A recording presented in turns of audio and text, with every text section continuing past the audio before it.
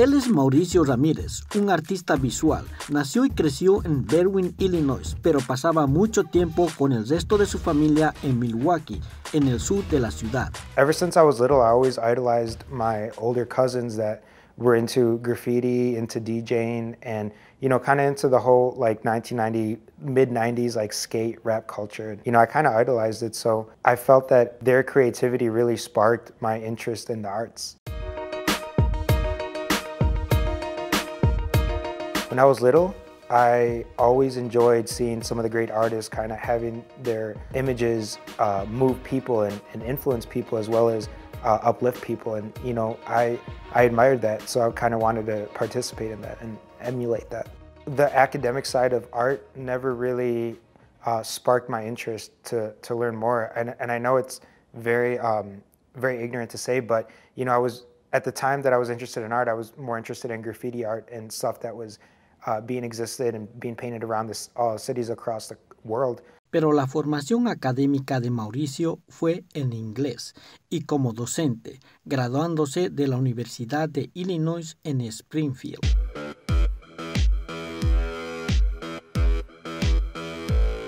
I chose to be a mural artist because of the impact that it has on the population of people, how it has a direct impact.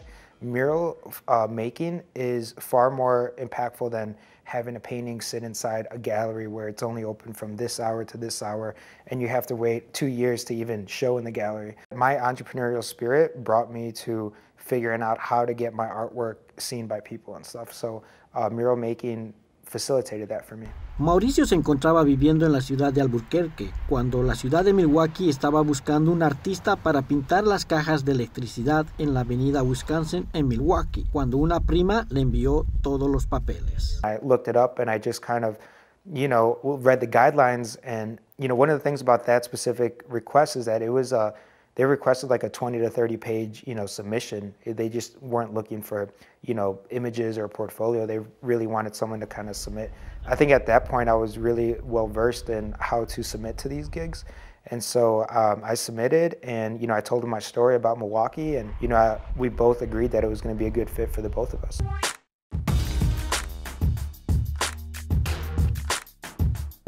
So the utility boxes represent Milwaukee's rich history and culture and commerce along Wisconsin Avenue. So the individuals that I decided to depict on the utility boxes, range from anywhere from Solomon Juneau, Byron Kilbourne, who were the founding fathers of Milwaukee, to the Native Americans who were here before them. We have Vel Phillips that represented, human rights, as well as Father Grappi, and Santiago Calatrava, who was the designer for the Milwaukee Art Museum. So a lot of these key individuals really helped shape Wisconsin Avenue to what it is today, and I wanted to highlight those individuals along the boxes.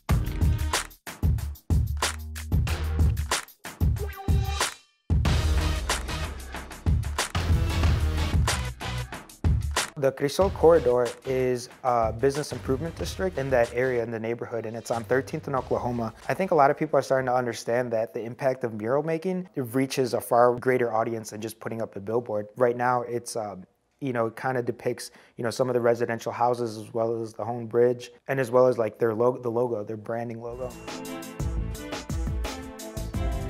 Painting that mural of Selena was very therapeutic for me. That day, we didn't have to necessarily ask anybody for permission in how to create the work or what we needed to create. We were just given permission to host the artwork on that building, and we were free. We were truly creators. We didn't have a gallery to tell us what to paint. We didn't have city council or a board, group of board members to tell us what to paint and stuff. So it was truly everything that I had inside myself. So, as well as having it be a gift to the city of the south side of Milwaukee, as well as the rest of Milwaukee, but specifically predominantly Latino community.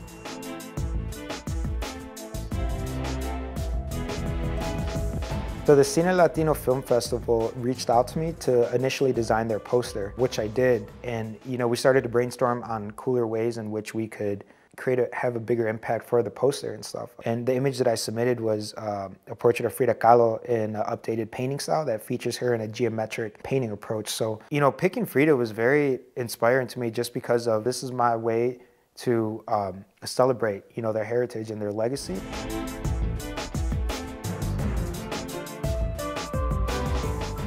And the reason why I called it, Frida's Watching is because, I always looked at Frida as like a mother figure, someone very dominant, very authoritative, and just kind of going against the grain and stuff. Don't goof off, don't disappoint her.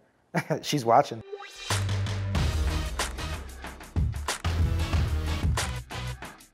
Some of the artists that really influenced me to continue to create artwork in this style is, one of them is, I have to go ahead and name him, Diego Rivera, who, was an iconic mural painter, as well as Keith Haring, just because of how cool he was. And basically, he was the first fine artist, street artist that I was introduced to. I think it was like 93. I find myself today in 2018 utilizing a lot of different tools to help create the artwork that I want to create and stuff. So I'm taking methods from aircraft painting, from automotive painting, and trying to mix them up into fine art. So that's why you see me with the tape, spray paint, you see me doing other types of finishes. The way that I price art really differs from different project to project. Like I said, the stakeholder and myself will kind of go through certain objectives that, the artwork should accomplish. And, those objectives differ and stuff. So it really comes down to what the artwork needs to serve. Mauricio vivió en 3 diferentes ciudades, Chicago, Milwaukee y Albuquerque, y según él, esto influenció en la forma de su arte. I can remember times living in Albuquerque where I would produce my own murals, and what I mean by that is basically fund the wall, fund the paints, fund the materials to create work that meant something important to me. And right now, on 6th and Copper in downtown Albuquerque, there's a mural that I painted a couple months ago of Frida Kahlo and Diego Rivera in union. A lot of times we see them separated as individuals, but a lot of their artwork really ties to the both of them and stuff. So I decided to present them in union, actually kissing each other, which I thought was very romantic. Some of the advice that I have for people out there is that, whatever they want to be, whether if it's a pizza delivery guy, whether if it's, bellman, whatever it is, try to be the best at it. Really enjoy it and fall in love with the work, because then after that, all the success is going to come after that. I really enjoyed painting, and I never really knew where it was going to take me, but I knew I had this strong ambition trying to be really good at it. I'm a creator. I don't think I'll ever stop creating, whether if it's paint, whether if it's, music, whether if it's a video, I'm always going to be creating and stuff. I think technology only tells what I'm going to be creating in a couple of years and in the future.